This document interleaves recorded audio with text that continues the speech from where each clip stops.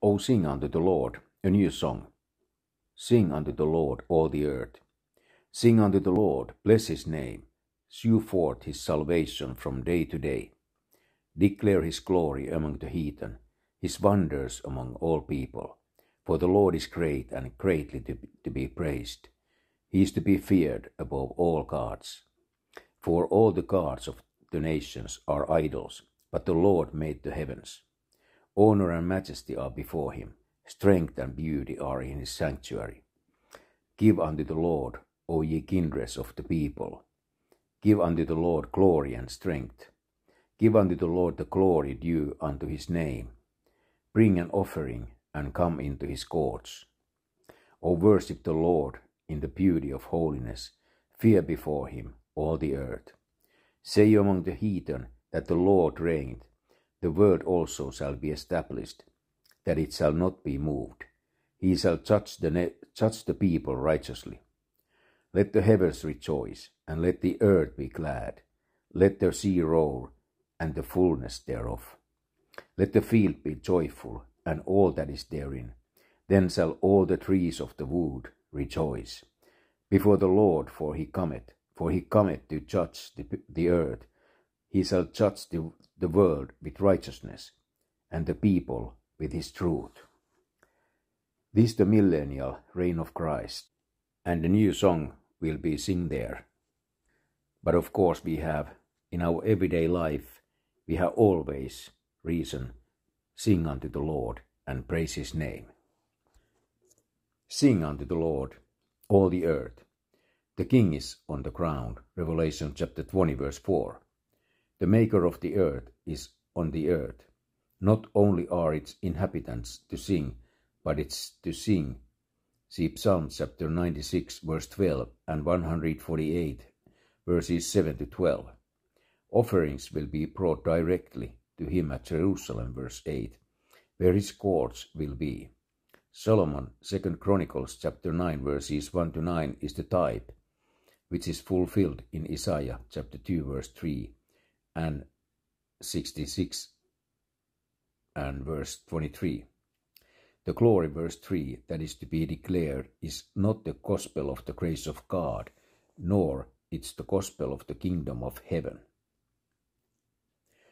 nor what Paul calls my gospel, Romans chapter 2 verse 16, nor is it the everlasting gospel which is preached in the last half of the tribulation, Revelation chapter 14 verse 6.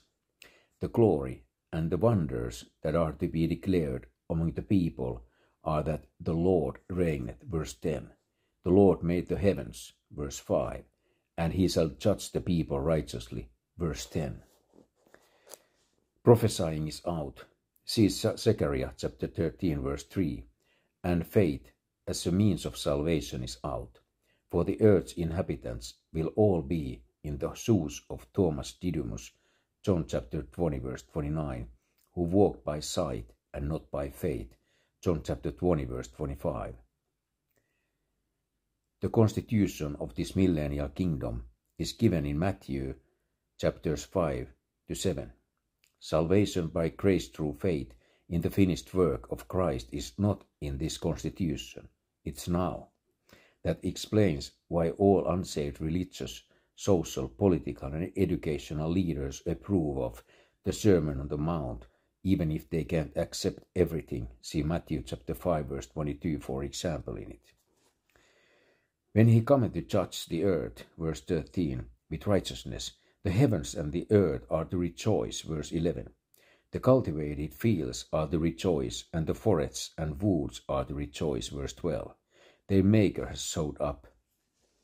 All the problems of the ecologist and environmentalist, etc., international socialist, are solved in 24 hours. So Earth Day, with its new age and its global citizens, will be commemorated once every 100 years as International Fool's Day. Observe that this tremendous event will take place according to a book, and it's the words of that book that the judge uses when he judges the world with righteousness. John chapter 12 verse 48. Verse 13 says that the world and the people will be judged with his truth.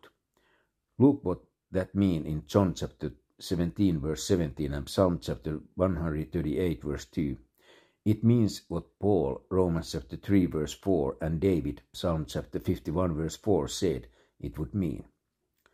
We know what moved meant in Psalm chapter 46 verse 5 and 31 verse 1, 93 verse 1. Because all kinds of furniture are moved around before the Advent. See Psalm chapter 18 verse 7, 46 verse 6, and chapter 68 verse 8. Then the earth cannot be moved because the righteous can no longer be moved. Psalm chapter 55 verse 22. Israel can no longer be moved. Psalm chapter 14 verse 7 and chapter 53 verse 6. And Zion cannot be moved. Psalm chapter 69 verse 35. Look at Hebrews chapter 12 verse 22 for the interpretation independent of all commentators. Thus, in verse 10, the word also shall be established, that it shall not be moved.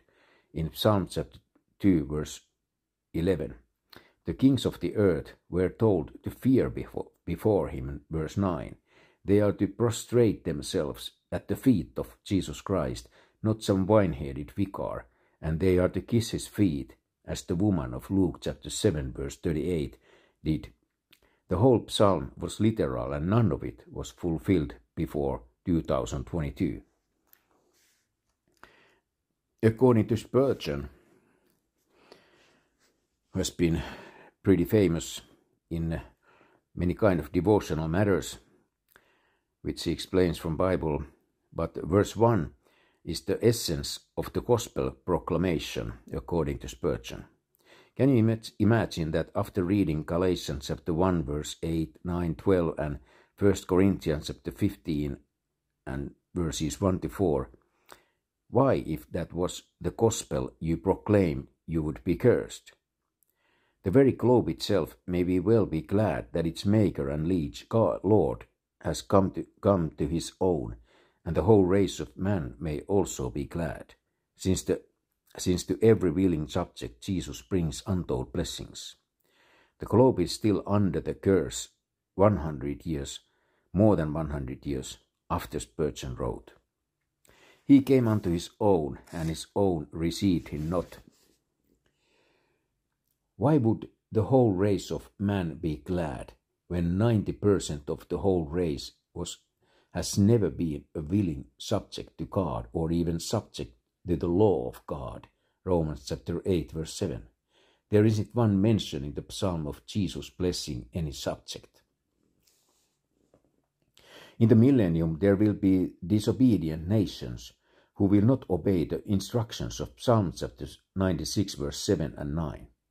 So at the end of the millennium, these people are dupes for Satan. See Revelation chapter 20 verse 8.